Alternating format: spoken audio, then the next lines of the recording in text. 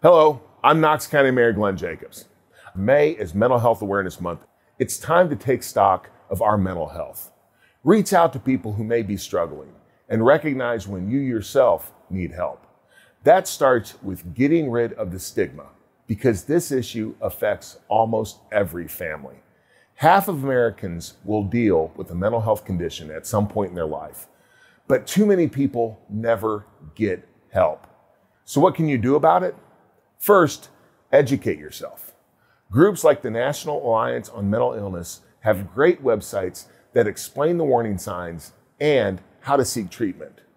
2, don't wait. The sooner you address the issue, the better.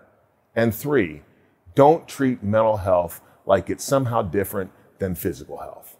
They are one and the same. There are lots of reasons someone may be struggling, but there's no reason to treat mental illness like it's someone's fault.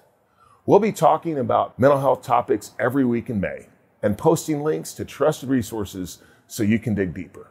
I hope you'll join me and make these conversations a priority in Knox County and all of East Tennessee.